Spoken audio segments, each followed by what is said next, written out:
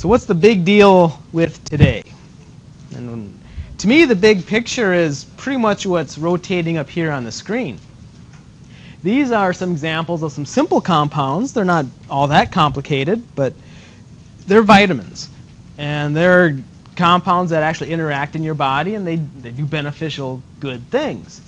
Well, what these drug companies do and how they make a lot of money is they find out exactly what is it that compound is and what does it do in your body.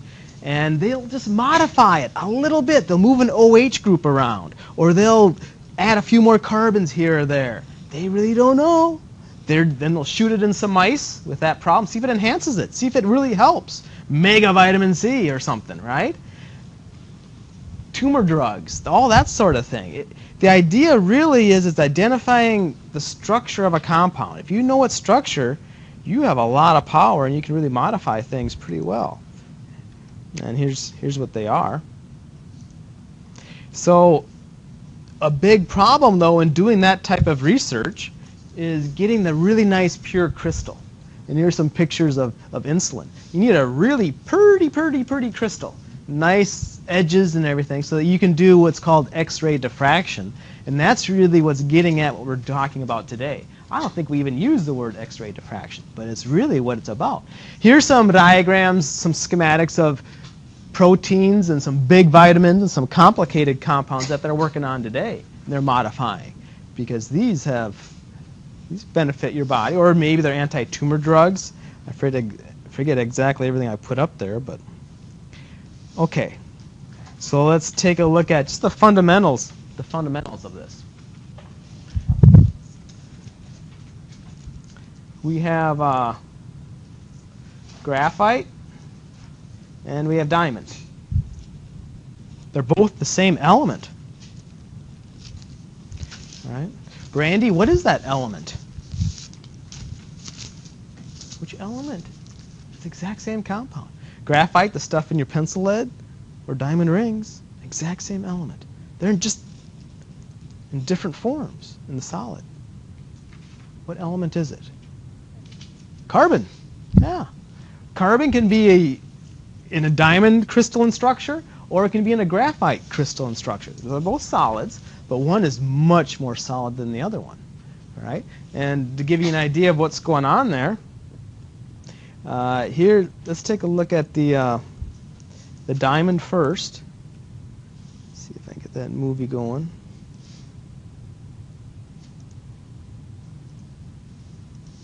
There's diamond. The big green spheres are just carbon. And I don't know if you can tell, but there's kind of like a tetrahedral shape going on in there. And it's really, really tough, hard stuff. Right? Take carbon, though, and give it a different crystalline structure. One that allows you to write with it.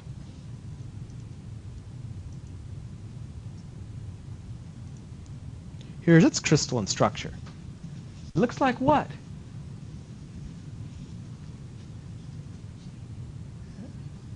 Yeah.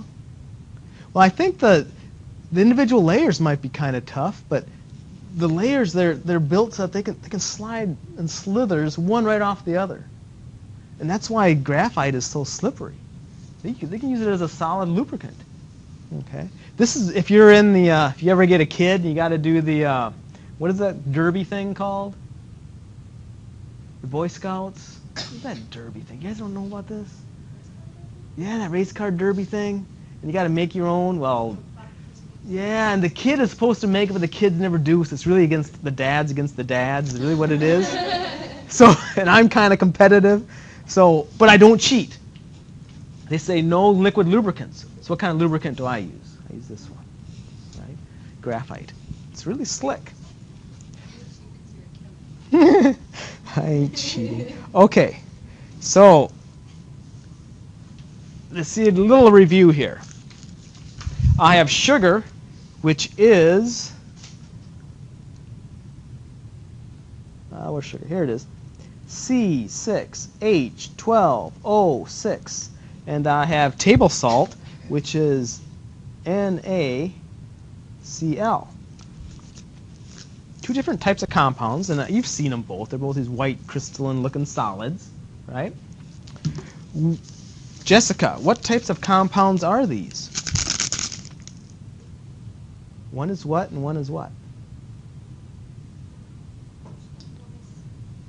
What was the terminology for these two types of compounds? One starts with an I. Ionic compound. One of them is an ionic compound. Consists of ions in this crystalline structure. We're going to talk about the type of crystalline structure, but which one is it? The salt, the sodium chloride. That one, well, this one, right? That one is an ionic compound. The C6H12O6, the sugar, that is what type of a compound? It's made up of, there's an M, molecules. It's molecular. This is a molecule. C6H12O6 is a molecule. How do I know it's a molecule? All you do, the trick, remember the trick? Look at the chemical formula, and you don't see a what? You don't see a metal. There's no metal there, has to be a molecule. No matter how complicated it is, you don't see a metal, has to be a molecule. Okay, there's a little review. Okay, so you have all these different types of solids. And these solids are held together by 1, 2, 3, 4 different types. Right? 1, 2, 3, 4 different types of forces that are holding these different types of solids together. Okay? Some, you see the arrow going up, so I guess that means stronger, right? So the strongest one is this covalent network. And that's, for example, diamond. How would you represent diamond? Well, I guess you could write C solid. But it's hard to tell. It's really poor convention, poor terminology. How do you know it's diamond and not graphite? Right? C solid, right? Or charcoal. Okay.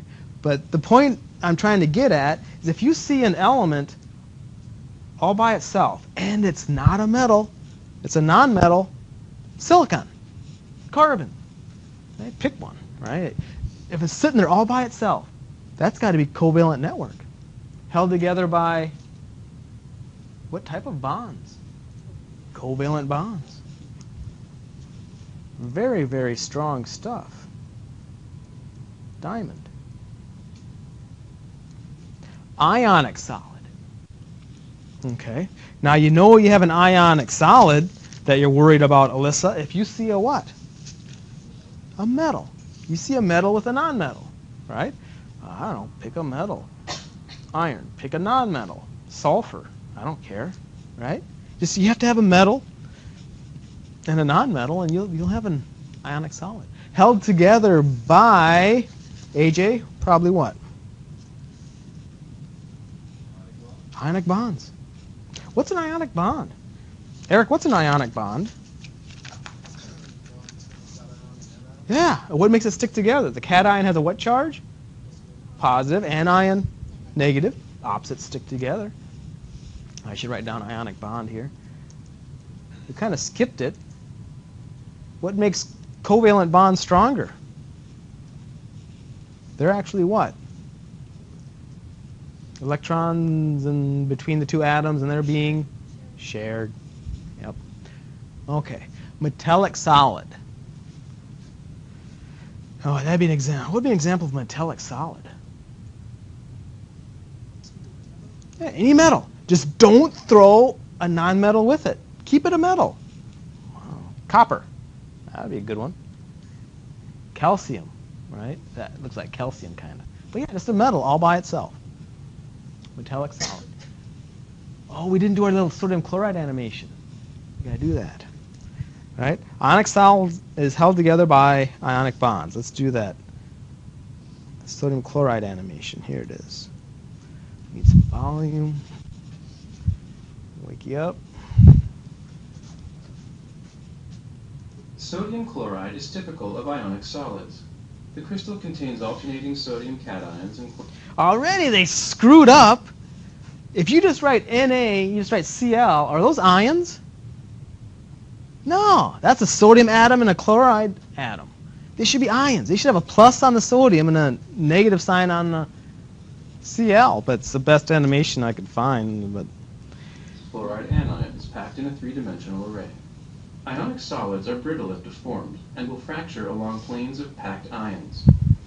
so they're brittle, but they still have a pretty high or pretty low melting point if they're held together pretty strong. Well, pretty high melting point. Yep. Okay. Metallic solid is held together by, must have something to do with this electron C. Bonding in metals is described by the electron C model. Solid metals behave as if constructed of a repeating pattern of metallic cations, surrounded by delocalized electrons. These electrons are free to move among the many cations in the crystal. This model explains the relatively high electrical and thermal conductivity of metals. When deformed, no bonds are actually broken. Instead, cation planes slip past one another, leading to the metallic properties of ductility and malleability. Whoop. Bonding in metal. So what they're trying to say is, pick a metal, copper, iron, whatever, sodium. And they're trying to say that, okay, here's all the nuclei, right? The copper. Copper has how many protons? You should remember this kind of stuff.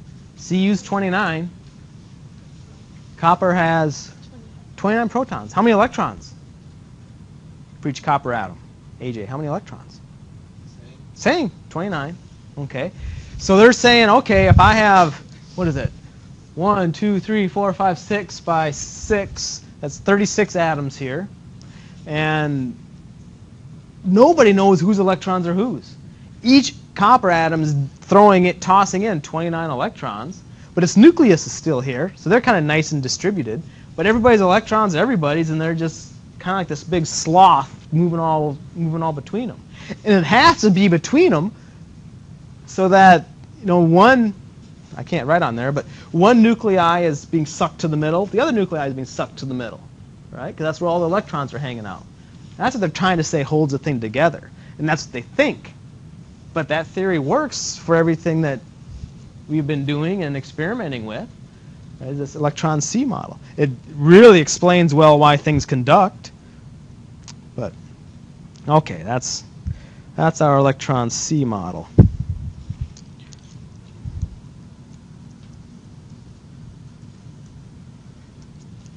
So on the big picture of things, it doesn't have that great of a melting point. I think it's copper. All these metals are so soft in the first place, but the guys with the lowest melting point, the guys that are the easiest to melt, are these molecular solids. Okay, so that means a molecule. I don't know. Albert, give me a chemical formula of a molecule.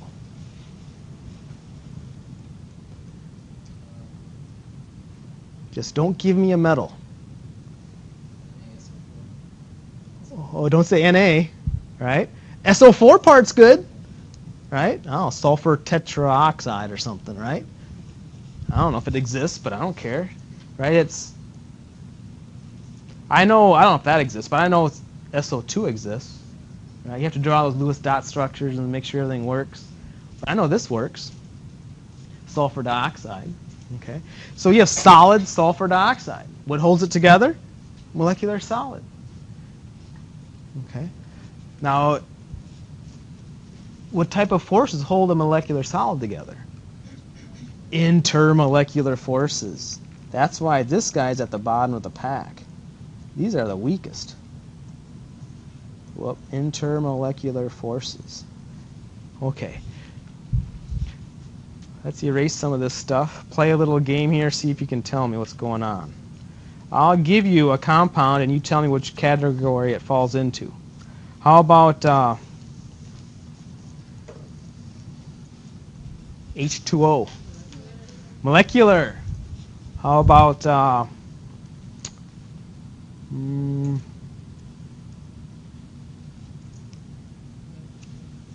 zinc? Metallic solid? Yeah, metallic solid. How about argon?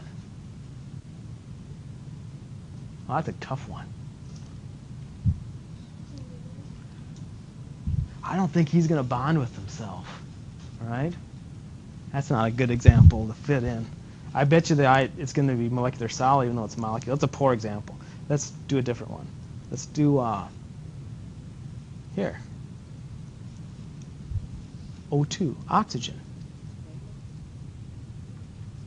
It's molecular solid. Why isn't it covalent network? Because O2 is a the M word. O2 is a molecule.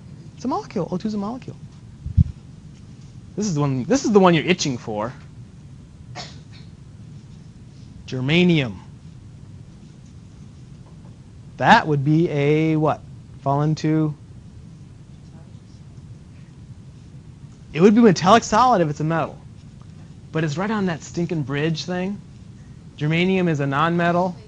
It's going to be covalent network. It's going to be covalent network. Okay, so we'll play more of that game later. We'll do some more of those. But that's what's coming. Types of crystal lattice. Okay, so you have salt, fructose, whatever. Here's 3 types of crystalline lattice. And all they are is this is how the atoms are arranged in space, and it's just repeating again and again and again for infinity. Okay, if it's a perfect crystal, there's no imperfections. But, there's usually some. But this is the idea. And we're only going to talk about 3 of them. And we're going to have some homework questions that's going to ask us to predict what type of crystal lattice certain compounds are. So let's see what the trick is here. Each of these orange balls is supposed to be an atom. Okay?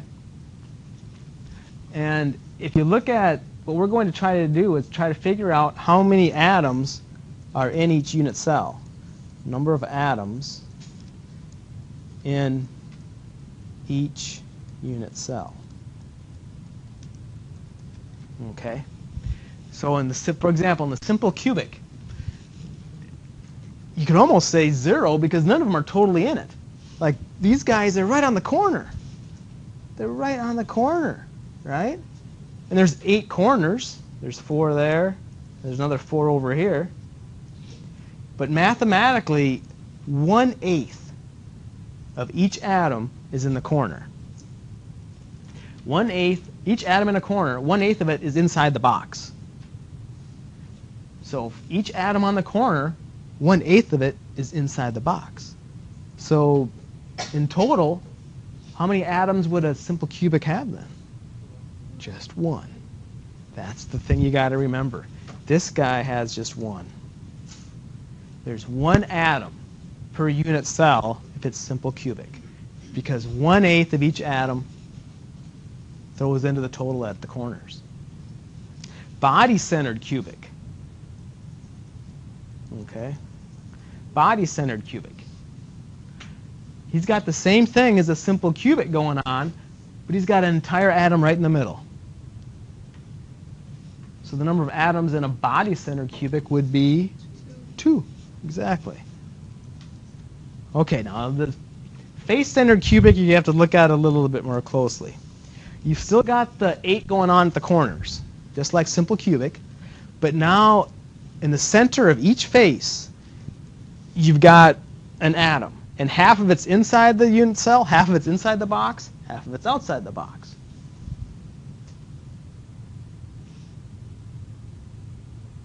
How many would you have now? 1, 2. Well, the corners, all the corners are going to be 1, right? And then if you look at this face and this face, front and back, that's 1. Top and bottom, that's another 1. And this side, there's another 1. So how many do we have there? 1, 2, 3. Total would be 4. This is what you need to remember to identify types of crystal lattice in the homework to make these predictions. 1 for simple cubic, 2 atoms for body-centered, and 4 for space-centered. So what's the question I'm all worried about? This is it right here. Gold. Gold. What's the element symbol for gold? Cassandra, what's the element symbol for gold? AU. Good deal. AU. Has cubic crystals whose unit cell has an edge length of 407.9 picometers. So unit cell, kind of draw two squares, right? Each side is 407.9 picometers. So it's a cube, and the length of a side is 407.9 picometers.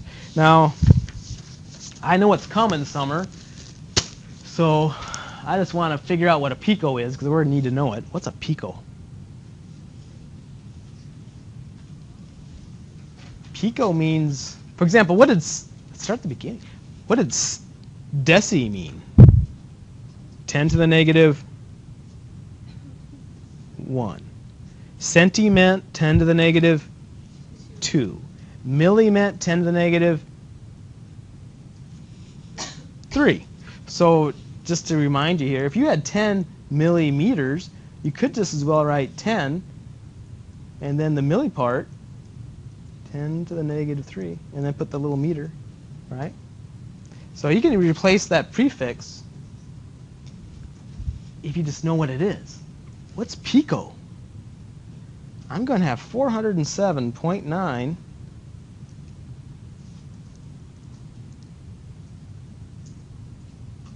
times 10 to what power? Ooh, someone negative 12. I don't know how you'd know. You pretty much have to Google it. All right? I'm sure I did. Oh, look at that. I'm sure I did at some point. Let's get rid of that. Negative 12 meters. Okay. The density of this gold is 19.3 grams per cubic centimeter. From these data and the atomic mass, calculate the number of gold atoms in a unit cell. Okay, then what type of cubic lattice does it have? So what we're going to do is we're going to figure out how many atoms of gold are in that box, and we had better get a 1, a 2, or a 4. And if we get 4, well, I think the answer is face-centered cubic. If we get 2, body-centered, 1, simple cubic. So the whole question is figure out how many atoms are in there. Okay, how are we going to do this? We know the density is 19.3 grams per cubic centimeter. So let's get started here. You have 19.3 grams of gold per cubic centimeter. What's cubic centimeter? Volume. If we can figure out the volume of that box, get it in cubic centimeters, multiply it, we'll have the mass of the gold. That's really the idea. Get the mass of the gold. Get the total mass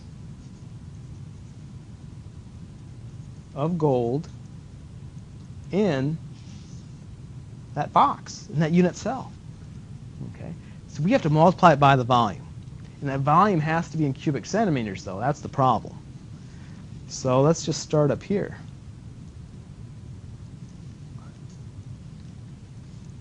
In a meter, I have how many centimeters?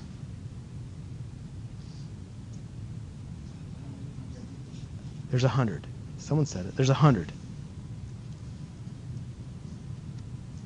So that means the length of my side is really 407.9 times 10 to the negative 10.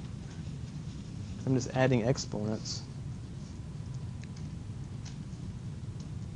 Or you could write, what would that be? 4.079 times 10 to the negative 12, something like that. But whatever you get on your calculator, just put it here, right? But that's going to be centimeters. Okay, whether you write it like this or not, don't let it worry you. Okay, how do I get volume? Length times width times height. So what do I need to do to the length of this side? Cube it. Someone said multiply it by itself 3 times, right? Length times width times height. They're all the same thing. So let's find that volume. So that volume is going to be, length times width times height. 407. This would be a good one for you to practice on your calculator. 407.9. Now remember how to get this in the calculator, times 10 to the negative 10. So first do the 407.9, and then the EXP, and the double zeros pop up. And then you put in 10, hit the plus minus button, and I'll have 407.9 times 10 to the negative 10. Then I have to cube it. And there's a little cube button on there. It's yellow, though. So you have to push Shift, X cubed, and there it will pop up. 6. I got 6.79 times 10 to the negative 23, something like that.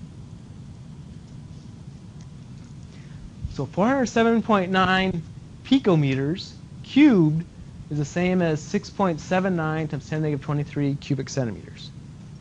You with me so far? Okay. I have my volume. I'm going to multiply it by my density, so my centimeters, my volume units cancel. I'll only get grams then. So take that times 6.79 times 10 to the negative 23 cubic centimeters. And I will get about 1.31 times 10 to the negative 21 grams. That's the mass of gold in that unit cell. So Victoria, this has to be the mass of, what were the possible number of gold atoms? That has to be the mass of 1 gold atom, 2 or 4. It has to be the mass of 1, 2, or 4 gold atoms. So, it seems to me we just got to figure out what the mass of one single gold atom is, divide it into this, and we'll have our answer. But dang, Maria, how do you get the mass of a single atom of anything? Yeah, I use molar mass. And what? Ooh. Do you hear Alvino? Or not Alvino. Ramiro. Ramiro, right? Where is gold? Okay, there it is. 79. Okay. Its molar mass is 196.97 or something. That's the mass of how many gold atoms? A lot more than 1. That's the mass of 6.022 times 10 to the 23rd gold atoms.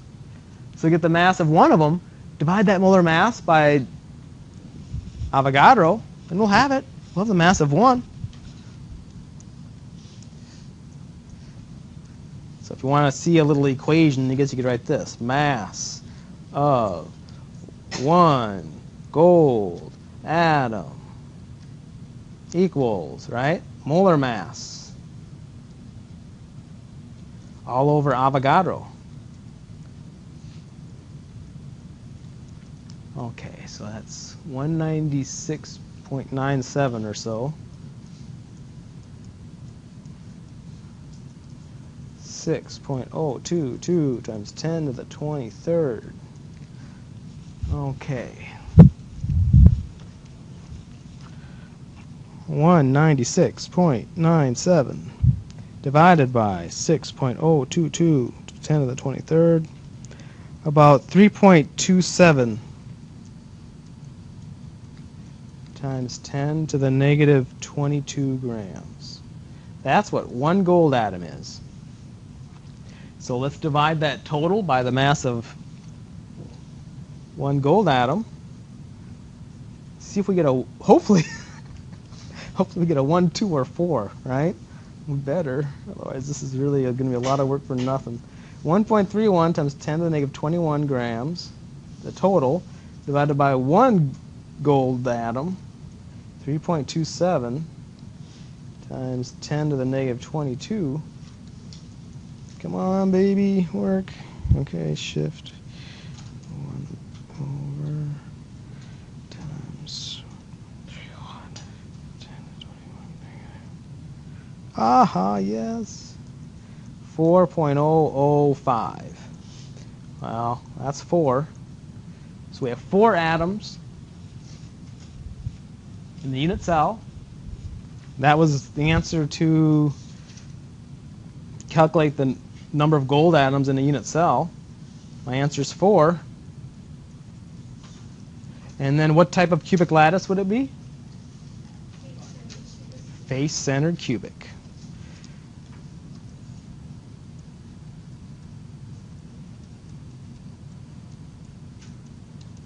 Face-centered cubic. Okay. So on these types of questions, figure out how much the total mass of the gold or total mass of the element that they're talking about, right? By taking the density that they have to give you times the volume of that unit cell. The volume of that unit cell is length times width times height. Trick is make sure those darn units cancel, right? Otherwise you're out of luck. Then once you get that total mass, which is this one, right? Divide it by the mass of one atom. And how do you get the mass of one atom? Take the molar mass and divide it by Avogadro. And then you'll get 1, 2, or 4. If you didn't, you screwed up somewhere. Okay. Let's try, I think a lot of your homework's going to look like this, though. Where's Mari? Where is she? There's she, way over there. Okay. Tin. What type of solid is that?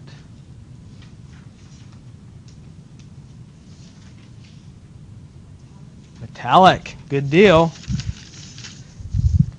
Metallic. Lauren, how about the next one? Germanium. Covalent network, because it's just sitting there all by itself, and it's a nonmetal. Sulfur, Monica, S8. Monica Lopez. You agree? Why does it have to be molecular? Because it's a molecule. Non-metal, more than one of them. There's no metal there. It has to be a molecule. How about iodine? I2, Ramiro.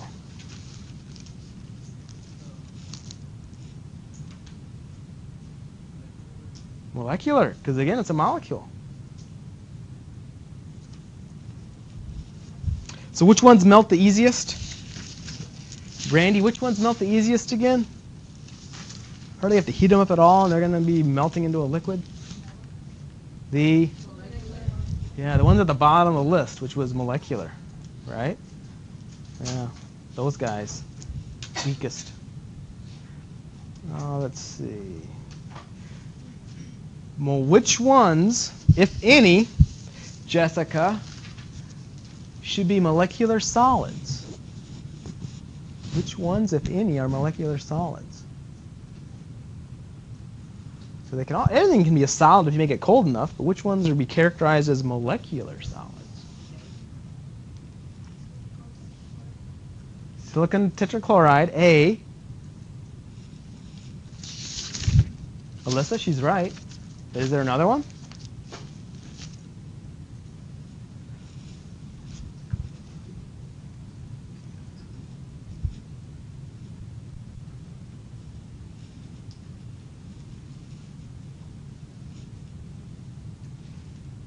Phone a friend.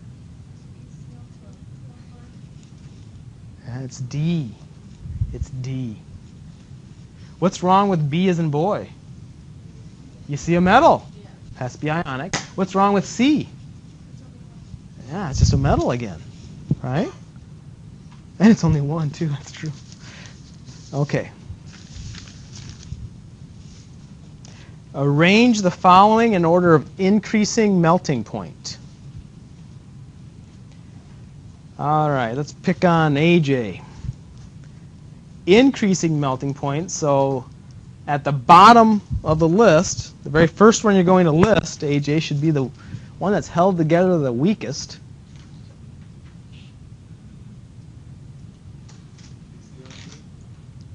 KClD.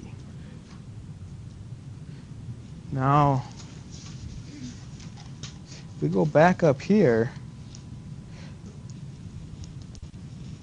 ionic stuff and covalent network are the strongest. They should have the highest melting points. You find the stuff that's molecules, they're held together the weakest. They should have the lowest melting points. So if we're going to list it out, we have to list all, if there are any molecular solids, then list if there are any metallic solids, then if there are any ionic, and leave for last, because they're going to have the highest melting points, covalent network. So you kind of got to figure out what is what here.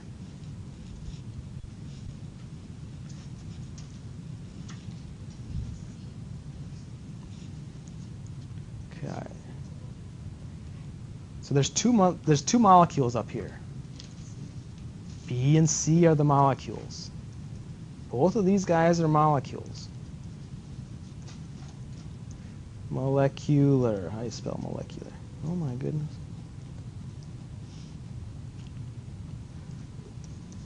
Molecular. Okay. That means intermolecular forces are holding them together. But one is more weakly held than the other one. Which one is more weakly held? Why is B more weakly held than C? Yeah. That hydrogen bonding thing. You're going to have hydrogen bonding in both of these.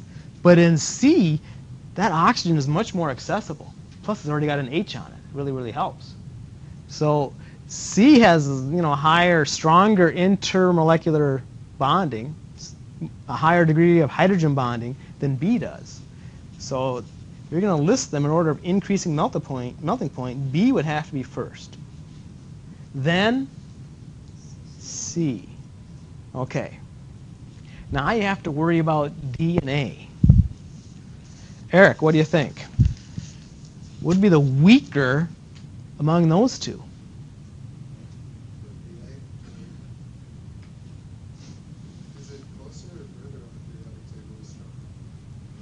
Well, when you think of farther apart, that's the polarity idea. But is there a metal in here? Yes. So we don't think of polarity. Now we got to think of just ionic solids. A and D. What's holding together A? What are the ions? What are the ions that are holding together A? Ca with what charge? +2. O with a -2. Now what's holding together D? Ions again, but what are the charges? +1, -1. Does that help? Which one's weaker? Why is KCl weaker? Yeah, smaller charges. So D is next. And then A. B is first. B is hard to tell. You don't know B is first until you've seen the trick in the homework. And this oxygen, because hydrogen bonding needs an H, and what were the two elements? O and F. Okay, we've got our O. Right there. Except in B, the O is a little more cumbersome. It's tied up more. It's surrounded. But in C, that OH is flopping around. He can align himself. If you remember the little videos, the little O's can line up with the H's, and they can move around, and they can really align up, and they can interact and get the dashed lines stronger. I mean, it's a much stronger interaction, much more accessible. Accessible is the word, I think. That oxygen is much more accessible in C than it is in B as in boy. That's why. Okay. Okay, do this one. Arrange these in order of increasing melting point again. Increasing. So the weakest to the strongest. And I'll ask somebody about this.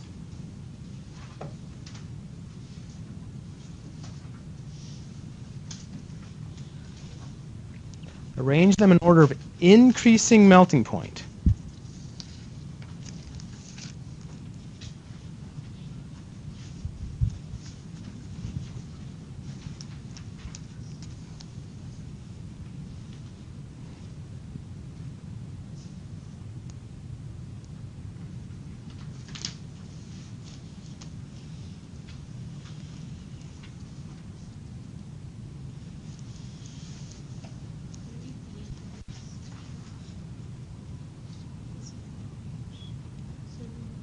You're going to have to pick between B and C for sure.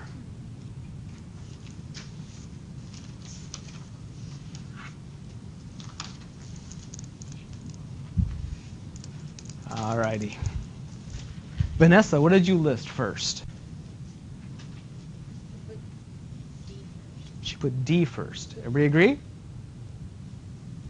At the bottom of the list has to be molecules. Are there any molecules? Yeah, B and C are molecules, so don't mess with D yet. You got to pick between B and C. Now I hear C. I hear a lot of C's. B has an OH. What was the strongest type of intermolecular force? Hydrogen bonding. So this guy's got hydrogen bonding going on. It's pretty strong. Well, it's weak in comparison to ionic bonds, but in terms of intermolecular forces, that's about as strong as it gets. How about in C? What type of intermolecular force is going on there? You could have some dipole-dipole, but you really don't have anything that's really electronegative. So you could argue for dipole-dipole, or you could argue for London.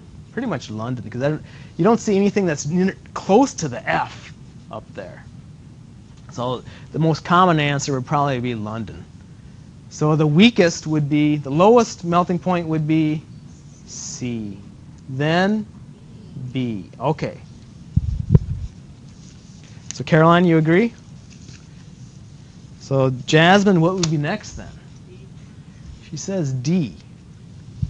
Everybody agree? D? I see some yeses, I see some no's. What's supposed to be, what's tougher? What is a higher melting point? Covalent network or ionic solids?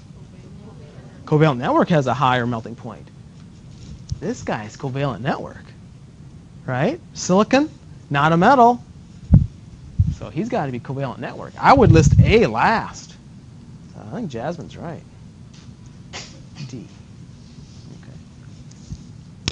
Okay, we're about out of time, but we got pretty much everything done. So come by if you have some questions. Be glad to help you out.